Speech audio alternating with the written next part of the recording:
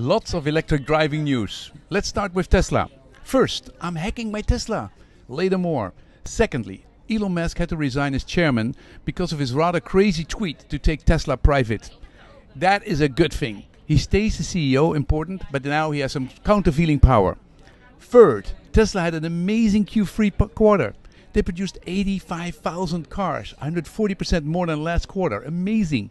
Model 3 is a big hit at the Paris AutoShow. And in Q1 2019, I will get my own Model 3 in Amsterdam. But I'm really excited to have met Jasper Nuyens.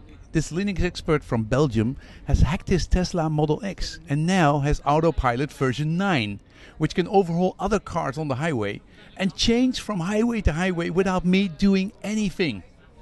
I talked to him for 30 minutes how to do this, and he describes exactly how you can do this too. This coming Sunday I will hack mine, and I will be the first person in Holland to have this amazing autonomous driving update. I've been waiting for years for this update. Watch the videos. And the electric driving revolution continues. The Dutch government has announced that they have adopted a plan to stop selling ICE cars in 2030. And that at that time there will be 3 million EVs driving around. They will install 1.8 million charging poles, public ones. And I interviewed senior advisor Auke Hoekstra, who modeled sales numbers of EV in Holland. And he predicts that in 2026 more than 50% of the new cars will be full EV. In 2021 the total cost of ownership will already be cheaper for most people, but acceptance will lag a little. But that's good news. En dan Nederlands. Naast 4G en binnenkort 5G is het mooiste product van KPN het Mooiste Contactfonds.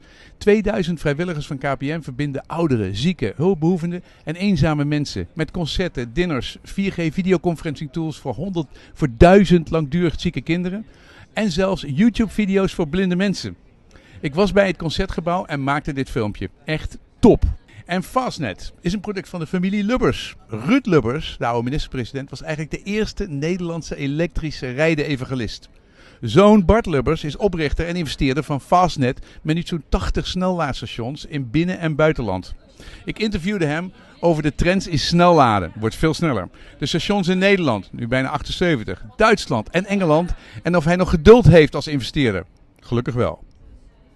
En Auke computers maken volwaardige Windows 10 computers die net zo groot zijn als een smartphone. Ze kregen $1 miljoen crowdfunding bij Indiegogo, maar gaan vandaag €2,5 miljoen ophalen met een initial coin offering waarbij ze bijna echte aandelen uitgeven. Publiek gaan door middel van een token. Hoe ga je dat doen? Wat voor partners heb je daarvoor? Ik interview CEO Tim Haakmans. Flinke stap. En Jeroen van Glabbeek is oprichter van CM. Een briljant bedrijf met 200 man in Breda die miljarden secure berichten voor onder andere Google, Microsoft en ING uitgeven. En ze maken online betalingssystemen voor bedrijven waarbij je Ideal en IDIN heel makkelijk kunt gebruiken. Hij praat over de nieuwe betalingstrends die er zijn, zoals de QR-code die in China al standaard zijn. Hoe snel en gemakkelijk gaat betalen worden. Hoe laten ze de kassa verdwijnen, zoals ze deden vorige week in het Albert Heijn filmpje. In de Tap to Go film. En ik zie jullie allemaal weer volgende week. Did you like this video? There's more where this came from. Subscribe and click the bell to get notified about our new videos.